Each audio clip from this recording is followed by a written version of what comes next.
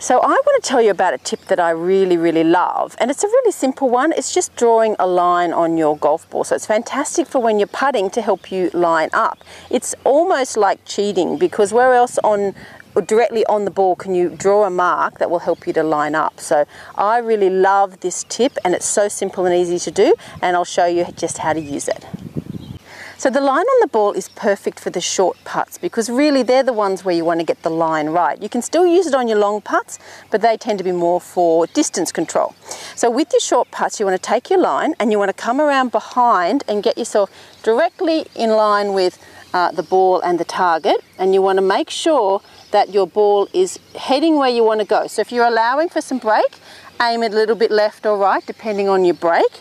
And the key here is that once you've set the ball, the line up where you want to go, trust the line. Pop your club down behind, use the lines on your putter as extensions of that line, and then literally just use that as a guide straight back and straight through. So the key is to trust the line. Sometimes we look down at the line and we think, oh, I'm not sure if it's right, but you really want to trust it, because when you come around behind, your eyes are level.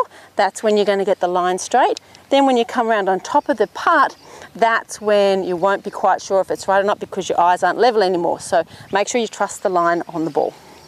So the topic for today was, should you or should you not put the line on the ball when you're putting?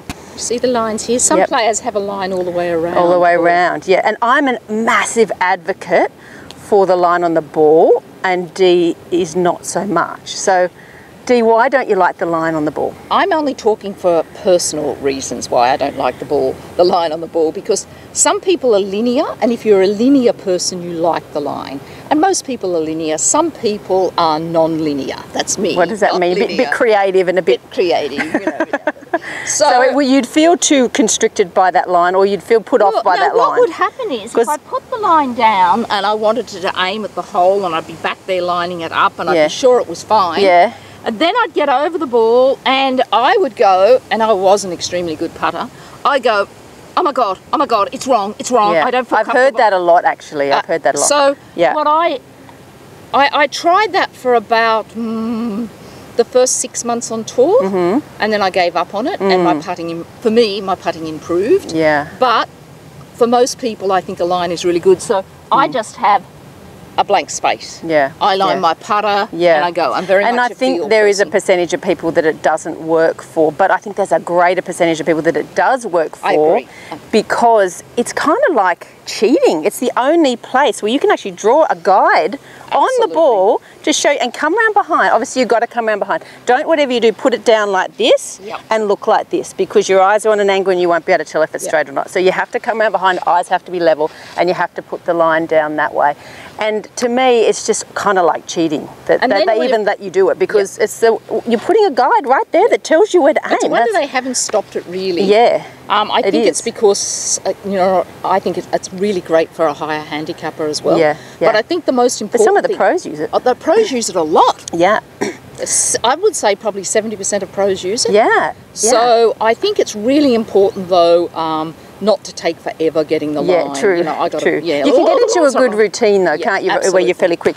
But just to address what you said about how you go to all the trouble, you put it down, you come around and you go, oh, that doesn't look right. And I hear that an awful lot. That's actually not in your case because you're a good putter, but the average golfer, if you do that, if you come around and you go, oh, that doesn't look right, that's a sign that you're out of whack and you're not lining it up correctly. And that's why the line is so helpful. Always trust the line, because if you've put it down with your eyes level behind, there's a 99% chance that it's more correct than it is when you come around here when your eyes are not level. So I would always trust the line if you can. Some people find that too off-putting, and that's fine. I think it just depends, but I think it's a huge advantage to have it, especially if you're a linear person, and most people are. Yeah, and look, use what works for you, but if you've never tried the line before, definitely give it a go. Particularly great for short putts. You wouldn't really worry about it much on the longer putts. You can do it out of habit because, that's what it's a good habit, but you'll find it much more helpful on the short putts, and you'll hold more short putts if you line up correctly. There's some tools out there that help you line up as well, isn't there? So there is. There's a thing called a line up, and it actually is a marker that extends the line out to make a really long visual. Is that the one you were telling me about that you saw in the expo? Yes, at the PGA show. Brand new product. So it extends the line on the board down onto the ground, so you've got a fantastic visual of where to line up. So that's it. So I'll put a link to that. It might work for you, Dee. I might get it at cost. I might do you a deal. Do me a deal. I've got a deal for you. So this has been Disagree with Dee, but I don't think we are anymore. No, we're not disagreeing. Bye for now from Pro Golf Gal. Bye for now. Bye. Look forward to seeing you soon. Hey, you know, I was thinking we should have a catchphrase. We should. You know what we should have? This is what I reckon we should have. Commit to every shot. Yes, I like that. We should have commit to every shot. So at the end of each thing we go, bye for now. Don't forget to commit to every shot. What do you think? Yeah, I like it. Should we say it at the same time? Yes. And don't forget, commit to every shot. Commit to every shot. Can we say it at the same time successfully? So let's do it. A bye for now from Pro Golf Gals. I'll put this on at the end and cut the other one off. Yeah, okay. Are you ready? What are we saying?